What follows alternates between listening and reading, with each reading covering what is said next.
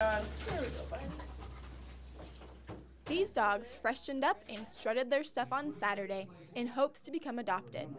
Nearly $25,000 was raised during the 6th annual Furball and Yappy Hour. The Schweitzer Event Center packed in members of the community for a fun and interactive fundraiser. Most of the items for the silent and live auctions were donated by people and businesses in the area, as well as sororities on campus. Before the animals arrived at the event, they were able to enjoy pampering to prepare for the highlight of the evening, the pet parade. You never know how the animals are going to react. And when they got up there tonight, they were just so cute and they were performing beautifully. The purpose for fundraising is because the shelter is private. So in order to run it as a no-kill facility, they must get donations.